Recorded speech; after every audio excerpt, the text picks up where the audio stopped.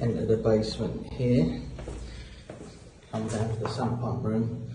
So these holes have been previously drilled here, and then we turn, and then we've got this area here. So this does fill up with water. So then again, holes drilled that side, and you can see water ingress in this corner. And then you've got under the stairs there. This here is a breeze block wall, and then the floor here then dips out and goes down. So again, a weak point here. And then we enter the sump pump room. And again, so this is the outside wall. As you can see, a large volume of water ingress with all this paint peeling.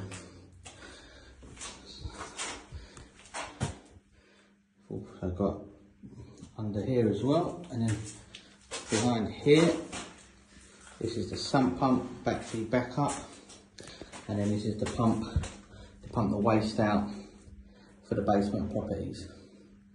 And again, down here, we have a shoddily made breeze block wall.